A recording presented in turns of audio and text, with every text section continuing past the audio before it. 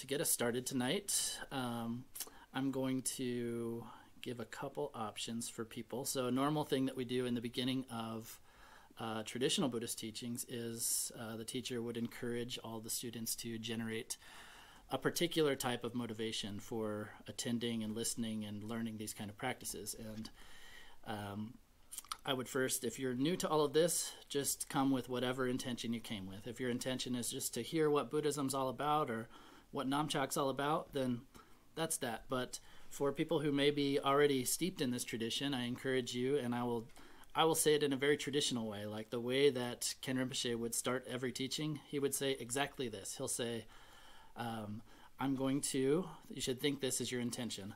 I'm going to listen to these teachings and then put them into practice so that I might be able to free all beings from suffering and bring them to the state of Buddhahood. And that intention is what we call the mind of bodhicitta. And so bodhicitta translates as the mind of enlightenment. And so the mind of enlightenment is the topic, the overarching topic of which this topic of the six perfections is a subtopic of. And so last month, if any of you attended, Lama Tsomo gave a talk about bodhicitta. And what we're going to be talking about tonight is something that is called the trainings in bodhicitta. So once you have thought about or generated this kind of intention of bodhicitta, which is the intention to free beings from suffering and bring them to the state of enlightenment, that is the primary motivation in the Mahayana Buddhist tradition, then if that is your intention, then you have to have some way to train.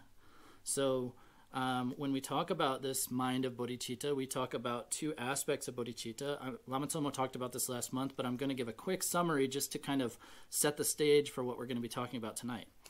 And so when we talk about this mind of bodhicitta, or the mind of enlightenment, what we're talking about is that intention I just said.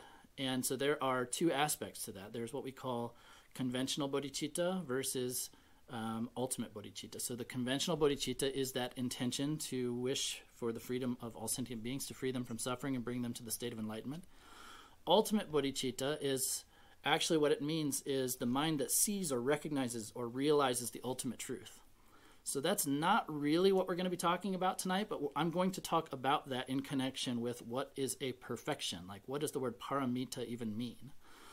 So first of all, when we're talking about this aspirational bodhicitta, conventional bodhicitta, it itself, sorry to get into all these categories and subcategories, but that's the way it goes sometimes, especially in Buddhism. We have a lot of enumerations of phenomena and so forth, the six of this and the four truths and the eightfold noble path and the 16 aspects of the four noble truths and all this kind of stuff. We're not going to get too complicated tonight, but essentially you've got conventional and ultimate bodhicitta. Within conventional bodhicitta, you have aspirational bodhicitta, which itself is just the aspiration, the wish to free sentient beings. Then there's engaged bodhicitta, which means how are we going to actually do something about that? And so for the aspirational bodhicitta, it's often talked about as a commitment that you make towards a result. So what does that mean? It means I'm committing towards the result of freeing beings from suffering and bringing them to the state of enlightenment. So I'm making a commitment towards some far-off result. You know, it's a pretty far-off result to think I'm going to free all limitless sentient beings from suffering and bring them all to Buddhahood. So then engaged bodhicitta means I'm committing to a cause. I'm committing to the cause that might bring about that result. So I'm committing myself to the practices which would actually enable me to do that, which would actually enable me to bring about that result of the liberation of all sentient beings and the enlightenment of all sentient beings. And that cause is this practice of the six perfections. So we often talk about the trainings in aspirational bodhicitta and the trainings in engaged bodhicitta. So the trainings in aspirational bodhicitta are things like the four immeasurables, equalizing, exchanging self and other. And then the trainings in engaged bodhicitta, primarily when we talk about that, we talk about the six perfections. Also in many texts, they'll talk about methods for generating bodhicitta where it has not arisen. So there's a common prayer in the Buddhist tradition that comes from Shantideva's Way of the Bodhisattva, which says, the precious mind of bodhicitta, may it arise where it has not yet arisen, may it not diminish where it has arisen, but may it increase ever more and more. And so a lot of commentaries to books are even split up into those three topics: the methods for how to generate bodhicitta where it has not yet arisen, the methods for how to sustain it so that it doesn't decline, and the methods for increasing it ever more. And so the 4 immeasurables are considered important in all 3 stages. So when you haven't yet generated bodhicitta, it's important as a method to generate bodhicitta. When you have already generated bodhicitta, it's a way for you to not lose what you've already gained, to kind of stabilize that. And even once you've gained it, it's a way to increase it ever more. So the 4 immeasurables are considered important at all stages. They're not merely a method for generating the aspirational bodhicitta, but they are the main training for generating bodhicitta in the first place. When you don't even have bodhicitta, you have not developed that intention in the first place. It's the main method that we use to develop that. Then the main method for engaged bodhicitta is the 6 perfections. And those 6 perfections are the perfection of generosity, ethical discipline, patience, diligence, which sometimes gets translated as joyful effort. I'll explain why in a moment. Meditative concentration, and wisdom. And so tonight we're specifically going to be talking about generosity. And first I want to talk just a moment about what the word perfection or paramita means. So paramita literally means that which takes you to the other side. So it means that, perfection is an interpretive kind of translation, but it's quite common to use that word. In some translations, you'll see the 6 far-reaching practices or far-reaching attitudes or something like that. And often you'll see just paramitas, just left as Sanskrit, because there's so many kind of explanations of the term. A lot of people choose not to translate it and just use the Sanskrit word. But at any rate, what it means is that these 6 practices, when they are, or I should say the first 5 of these 6 practices, when they are joined with wisdom, then they become a method which will take you to the other shore, meaning that they will take you out of samsara, out of a suffering or discontent, unenlightened state, and bring you into the state of enlightenment, the transcendent state which transcends this current state of suffering and ignorance and so forth. And so that's where this word perfection or paramita comes in, is that right now, for example, if I were to, with my ordinary unenlightened attitude, I were to give $5 to my friend or $100 to my friend who can't make their rent this month or something like that. That is generosity, but that is not the perfection of generosity. So that's where this wisdom aspect comes in, and that's a whole nother topic, which is quite a lot to talk about, and I'm going to briefly mention what that refers to and what that wisdom is, but that is its own topic, which deserves its own 2-hour lecture, which will come in 5 months. But essentially, if you've already done some Buddhist study, it refers to the realization of emptiness. It refers to the kind of realization of the ultimate nature of things. And when we're talking about an act of generosity, what it refers to specifically is, you'll often see this type of terminology in Buddhist texts, which means it is giving without conception of the 3 spheres. This is Buddhist jargon. So don't get too worried about what a sphere is or why it's round or what's the sphere or anything. But anyway, it's kind of 3 aspects. Just think of that. And what that means is that if I were to make that same act of generosity, I were to give my friend some money to cover their rent for the month, I have gotten to a point where I'm no longer fixated on the true existence. I don't believe that I, as a singularly, solidly existing person, is real, like real in the way that I'm grasping it to become some kind of true and solid, ultimately existing thing. I also don't believe that about the object I'm giving, the money, nor do I believe that about the person who I'm giving it to.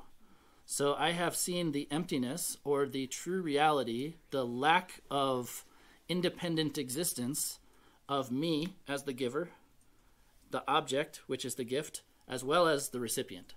So one way they'll talk about that is that person, in that instance, is giving in a dreamlike or illusion-like manner. So let me just tell you a little bit about what the opposite of that would be.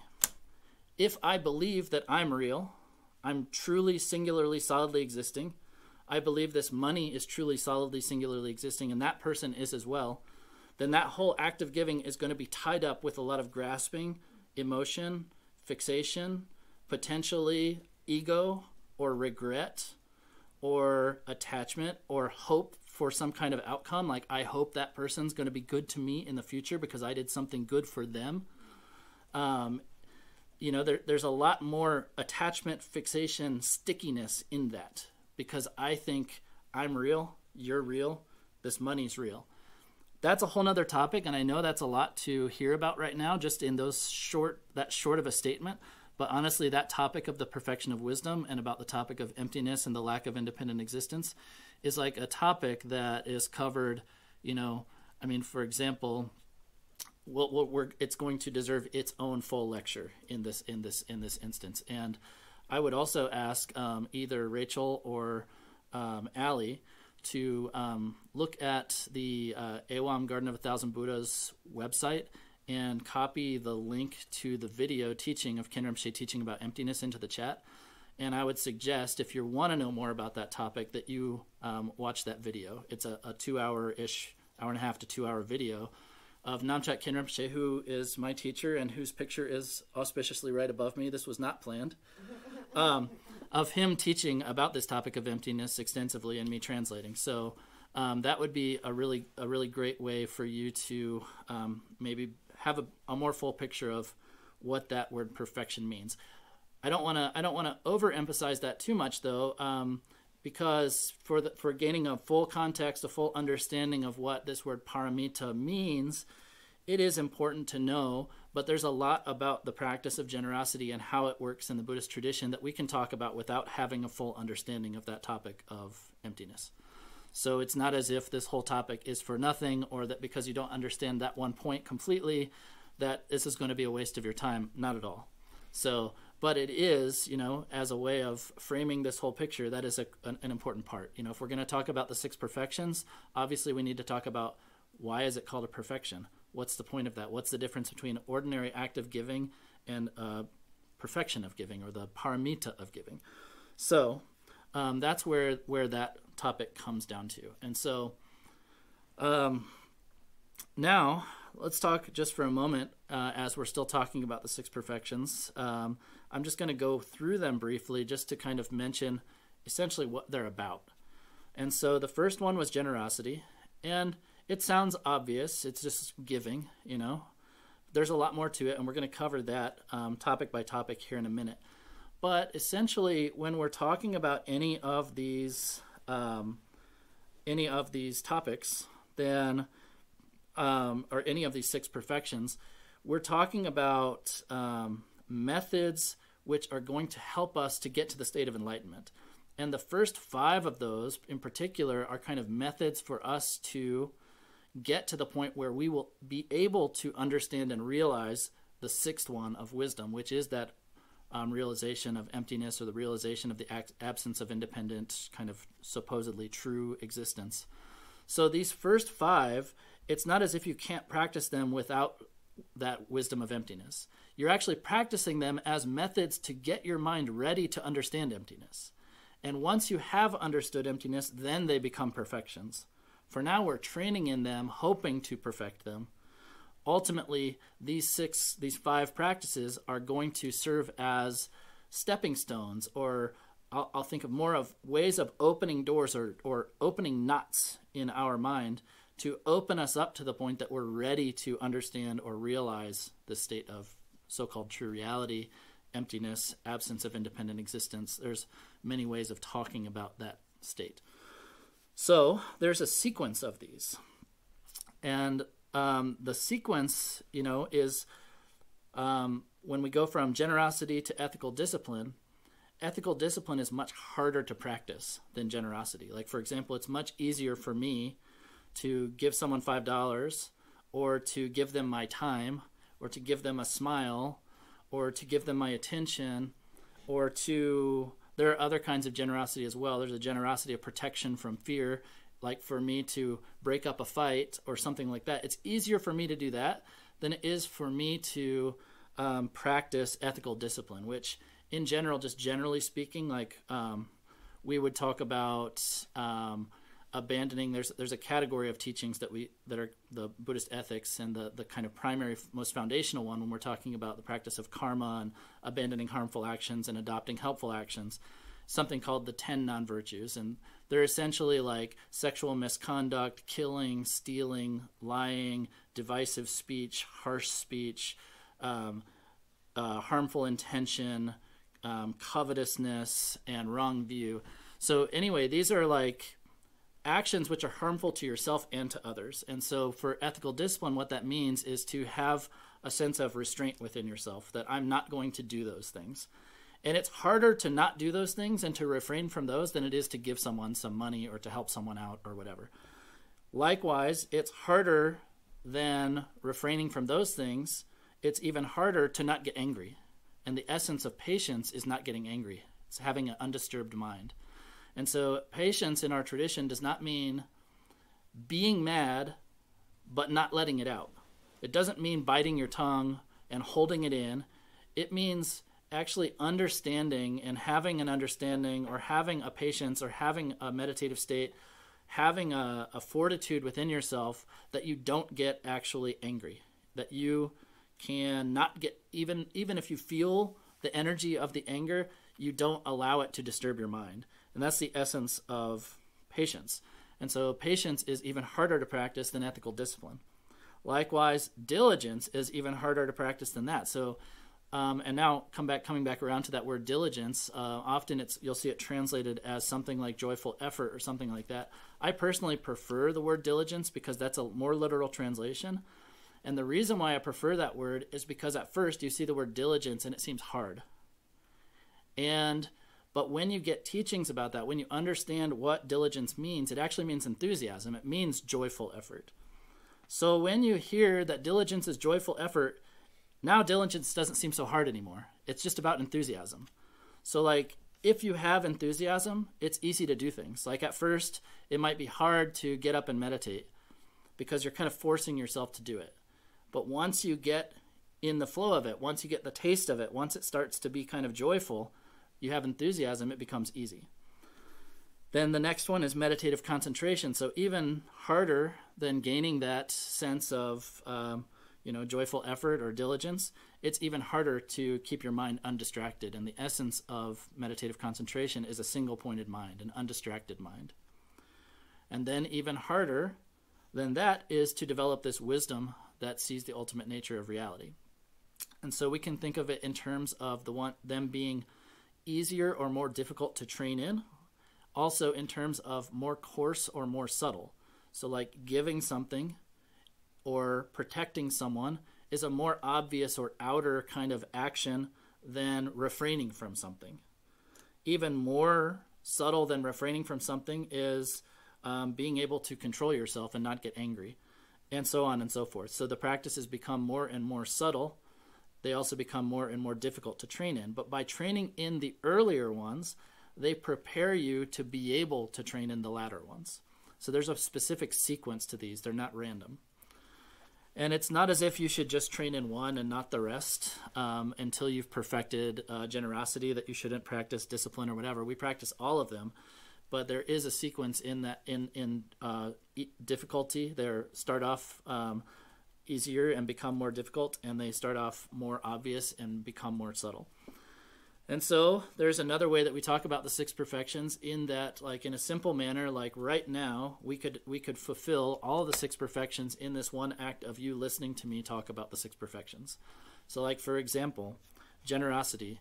Generosity is you've given up your time to be here. You are giving your attention to these teachings.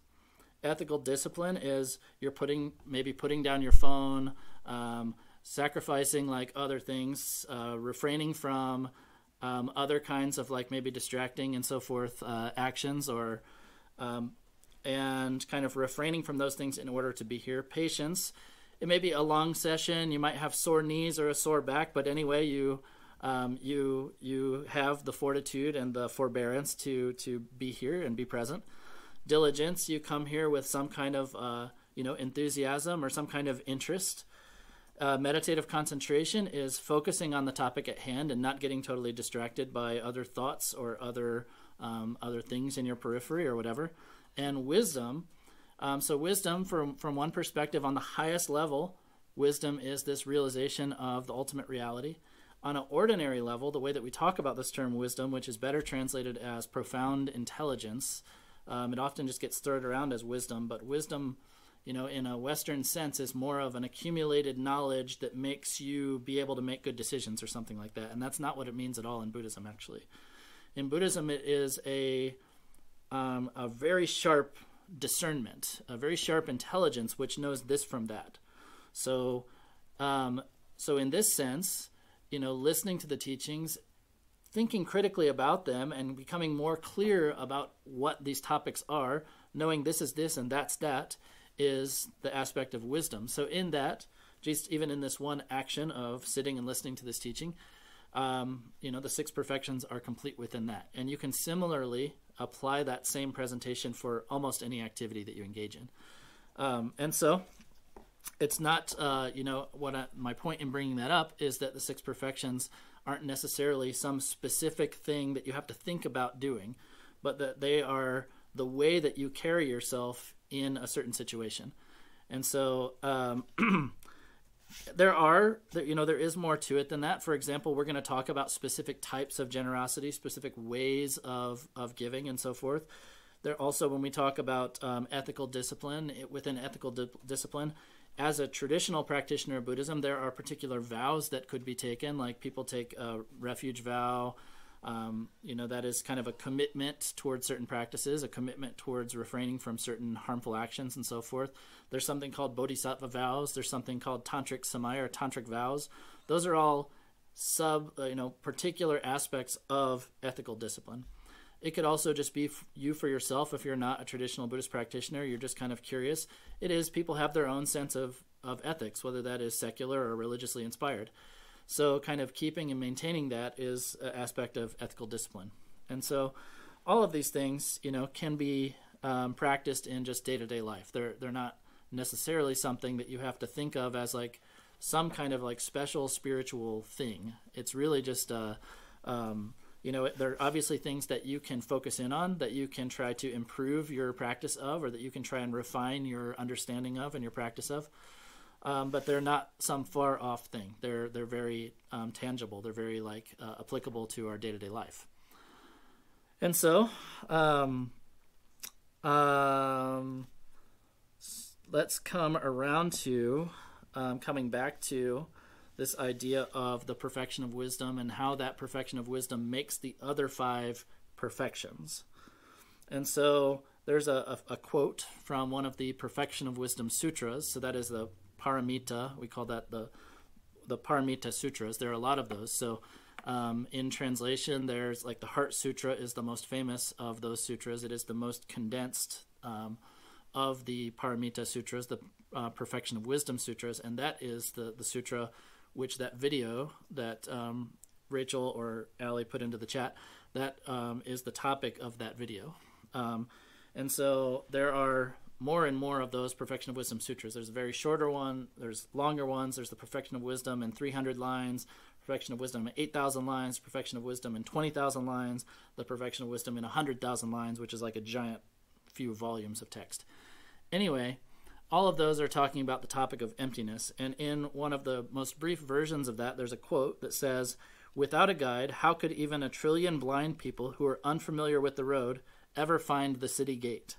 Without wisdom, the 5 perfections are sightless. Without its guidance, one cannot reach enlightenment."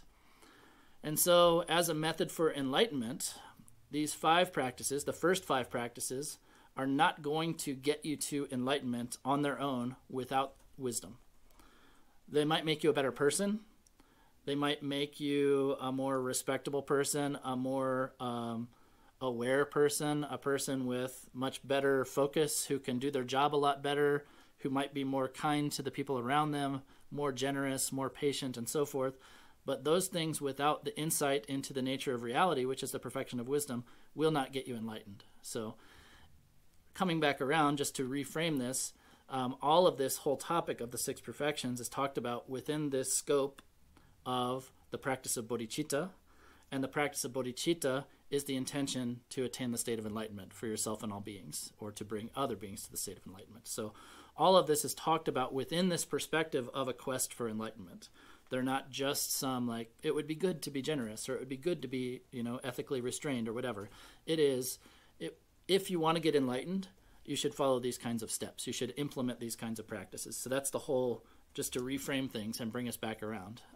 Just want to make sure that's clear. So, and in that, it's not as if wisdom alone will work either. So I said without wisdom, those 5 won't get you enlightened. But wisdom without those 5 also won't get you enlightened. That's a problem. And so that requires a little bit of a description of what we mean by enlightened. And so in Mahayana Buddhism, it's a little bit different than what they talk about in Theravada Buddhism. So I don't want to get into too much hullabaloo about the differences and all of that kind of stuff, but without talking about it, it's tricky, because Mahayana Buddhism often talks about something that they call non-abiding nirvana. What does that mean? That means not remaining in samsara, but also not remaining in nirvana. And so that requires a bit of clarification, because it seems like, on first glance, the enlightenment and nirvana are the same thing, or the whole point of this path is to attain nirvana, which is the freedom of suffering or whatever. But there's a little bit of a very fine difference or distinction that needs to be made there, which is that in the Theravada Buddhist texts, when they talk about their attainment of nirvana, they talk about it literally like suffering ends, but when suffering ends, it's kind of like your consciousness. Imagine that your consciousness is a candle that's burning. You blew the candle out. That's exactly what it says, is the description of it. It's kind of like, this only makes sense in the context of a past and future lives worldview. So let's say that you accept that you have had this stream of consciousness which has been spinning in this cycle of death and rebirth and suffering for countless eons. And your goal is to escape the cycle.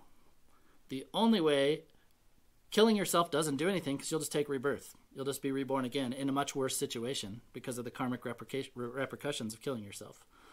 So the only way to escape the cycle is by attaining nirvana in the Theravada tradition. And in the Theravada tradition, that means to have a direct realization of your own individual selflessness, which means that your self-identity, the I or me, doesn't truly exist. And they say that when you have the ultimate level of realization of that, it's like the candle representing your stream of consciousness that's been passing through infinite lifetimes goes out. So there's no more rebirth. Now, Mahayana Buddhism says that is a selfish, one-sided attainment of peace, which doesn't help anyone. And so they say that the enlightenment of a Buddha, a fully enlightened Buddha, because in Theravada Buddhism, they say you can't even become a Buddha. They say Buddha's Buddha and you're an ordinary person. You can only attain this state of, they have a special term for it, they call arhat. It doesn't really matter, let's not get into that. But it's a state of high realization, the full realization of the selflessness, individual selflessness that ends your continuity in samsara. But that's not a Buddha. A Buddha is a fully enlightened being who continues working for the benefit of others. And so even though they have attained enlightenment, they're not abiding in this single-sided cessation state, which is a cessation of their activities and their consciousness and so forth. So what it said is that a Buddha, because of their realization of emptiness, their realization of the absence of independent existence, they no longer abide in samsara. But because of their compassion, they also don't abide in that single-sided state of peace, which they would call nirvana. So that means, that's why they call it non-abiding nirvana. It is the state which neither abides in samsara, because they're no longer suffering, because they have attained that full realization, which a realization of emptiness of both oneself and of all phenomena, which means that they're no longer experiencing suffering. They no longer are in that continuity of samsara. But they don't just fall into a state of absence or cessation, because the power of their great compassion leads them to continue working for the welfare of others. And so that's what's meant by, and where this comes in with needing both the methods and the wisdom. So the first 5 of the perfections are talked about as the methods and the sixth is wisdom. And so you need both, essentially. If you only want to get a single-sided state of peace, you only need the realization of selflessness. You don't need all these other practices. But if you want to attain Buddhahood for the sake of all beings, if you want to fulfill this practice of bodhicitta, if you want to fulfill your aspiration of bodhicitta by doing these engaged practices and fully manifesting that result, then you need the methods and the wisdom. And so, and the methods are, you can think of those as aspects of compassion. They are kind of a manifestation, or you could say an aspect of this side of method, which is associated with compassion, as opposed to the side of wisdom, which is that insight into the nature of reality. So together, when you bring all those aspects together, the five perfections of method with the sixth perfection of wisdom, then you can attain the state of a Buddha, which is that non-abiding nirvana. So all of that, sorry, that took almost 35 minutes or something. That was just to even frame the conversation about the perfection of generosity, because I knew if I just started talking about the perfection of generosity, there's no context. So for some of you who have already been studying these things for many years, you would know what I was talking about, and many other people, there's no foundation to even have the conversation. So sorry that took so long, and I hope that was clear, and we'll have plenty of time for questions later, so please write down questions, and we can, even if you just think that what I'm talking about is crazy nonsense, please just let me know that you think it's crazy nonsense. We can have a discussion. So really, nothing is off limits here. We can talk about anything. So one more thing about this will be something that applies to all of the perfections. They have 4 essential characteristics. So one is that they will diminish the strength of their contrary factor. What that means is that by practicing generosity, it's going to weaken the strength of your greediness, your covetousness. By practicing ethical discipline, it will break away, or it will decline or diminish the strength of your haphazardness, your kind of like wild, unrestrained conduct. Patience, it will weaken the strength of your anger. Diligence will weaken the strength of your laziness. Meditative concentration will weaken the strength of your distraction. Wisdom will weaken the strength of your ignorance, like that. And so the next is that they will bring you to a state of non-conceptual timeless awareness. This is more like lofty lingo for they will bring you to the direct realization of reality, or they will lead you to have this full understanding of that lack of independent existence, the perfection of wisdom. The next is they will fulfill all wishes perfectly. So essentially by doing all of these practices, they're going to fulfill the wishes of you and others. So if you're doing them in the way that they are prescribed, like basically they're going to, if you are a person who is practicing proper ethical restraint and patience and enthusiasm and all these kind of things, then you're going to be a much more like helpful person in the world. It's also going to, for example, you're going to encounter a lot less problems for yourself and others. Like you're not going to be creating problems for yourself and others. If you are practicing with ethical restraint, you're practicing with compassion, you're being generous, you're going to gather a lot more of a support network. A lot more people are going to want to help you, and you're going to be creating a lot less enemies and a lot less problems for yourself, even in your own head. Like if you're cheating on your partner, if you're lying to people, this is all creating a whole world, a whole web of suspicion and doubt and regret and all kinds of negative emotions in your mind. And so basically, it says the line literally just says fulfills all wishes perfectly, but basically essentially what that means is it's going to make you a better vessel for accomplishing your own happiness and the happiness of other people. And the last is it brings beings to spiritual maturity. And so what that means is that by you going through those practices and developing yourself, you're going to be a more capable person for helping others to mature themselves on some kind of spiritual path. And so if you're practicing something and you like think that it is a perfection, or you're trying to practice the perfection of generosity, it should be doing those things. If your generosity is not contributing to the weakening of your greediness or your covetousness or your miserliness, then there's something missing. You should re-examine the way you're practicing, something like that.